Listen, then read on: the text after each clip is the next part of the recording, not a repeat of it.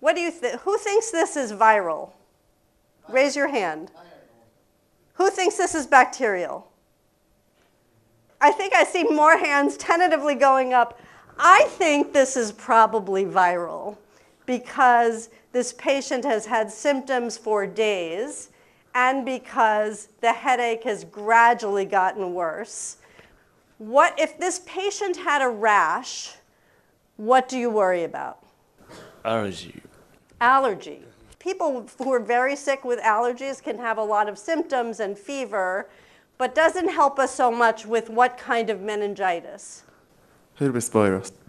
Herpes can cause meningitis and can certainly cause a rash. That's a great point. What else? Neisseria meningitis. Neisseria meningitis, exactly. And in young people, that's the thing that you're most worried about. How long to take medicine? Does anybody have an idea? 4 to 6 weeks.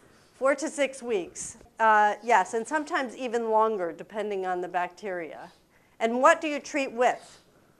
Antibiotics. And how would you give the antibiotics? Vein. By vein, yes. Intravenous antibiotics. What is the prevent of disease? That's a great question. Thank you for asking that. So what do we do to prevent endocarditis? Sanitization. Sanitization, yes. So when we're going to draw blood or give patients an injection, we wipe them off with alcohol beforehand to try and sterilize the skin.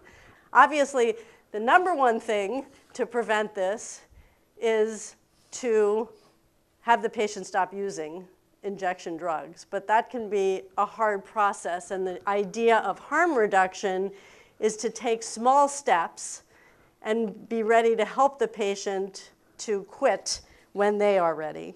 Heart rate is 130 BPM. Blood pressure 1947 millimeters of mercury. Negative findings are edematous face and lips, raised arterial lesions, low blood pressure, and wheezing.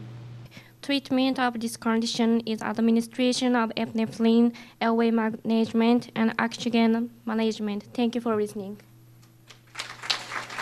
In this particular case, in this differential diagnosis, we have many things that are here, so many things. What makes you think that this patient is having an anaphylactic reaction to the medicine? Yes. Please. Difficulty breathing. So that suggests that the reaction is in the lungs as well. Blood pressure drop. Blood pressure drop. That suggests that this patient may be in shock. What else? Raised urticaria. Raised urticaria. I'm reading this case, anaphylactic shock. Which of these diagnoses might cause the patient to die right away? We'll have several. Aortic dissection. Aortic dissection can cause people to die right away. Why?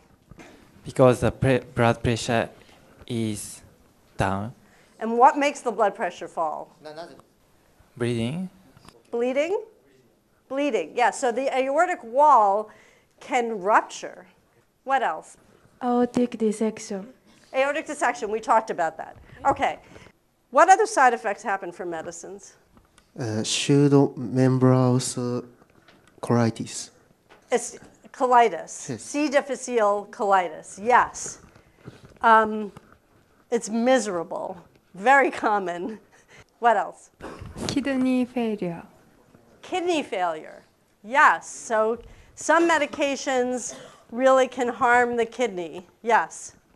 Liver damage. Liver. Liver, yes, so absolutely, liver toxicity. Important take home is that medicines can cause problems pretty much anywhere. The skin commonly, occasionally myocarditis, almost every organ. So we talked about diarrhea, some medicines cause constipation. So, all right, thank you to everybody.